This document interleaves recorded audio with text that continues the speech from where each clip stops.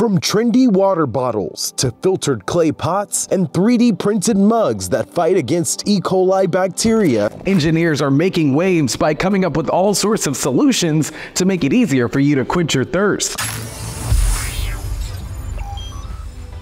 Kids are raving about it. I love it so much already. It's so pretty. Her Stanley likely saved her life. This 40-ounce water jug has taken the internet by storm. Remember when Swell bottles were the must-have accessory back in 2015? Just about every band was giving them away with their logo on it. Then came the era of Hydro Flasks before the pandemic. And Yeti had its 5 seconds of fame right before the Stanley Cup took over. It was created by William J. Stanley, an electrical engineer best known for developing a transformer that makes AC power available across large distances. As if bringing electricity into our homes wasn't enough, among his 129 patents, the first all-steel double-walled vacuum-sealed bottle back in 1913. The Stanley thermos was used by pilots in World War II and marketed as the durable flask made to survive just about any outdoor adventure.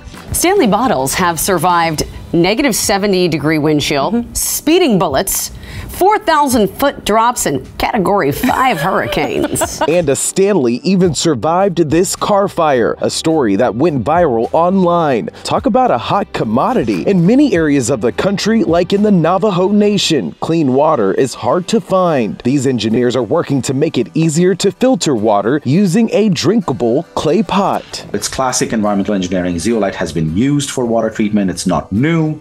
But what we are doing is we are using specific type of zeolite that's available in that area, but then incorporating it in a way with the polymeric resin. Professor Saleh and his team are working with their knowledge to engineer an easier way to apply it. Indigenous knowledge is equal to Western knowledge in science. They don't need us, but I think we can work together, synergistically, to produce a device that potentially can remediate a problem that exists. Here's another electrifying way to clean water. A 3D printed mug that kills 99% of E. coli bacteria in creek water. The device costs less than $2 to make. The electrode structure branches out like a tree, attracting E. coli bacteria to essentially swim into their death. That's all for this week. We'll see you next time right here on Circuit News TV.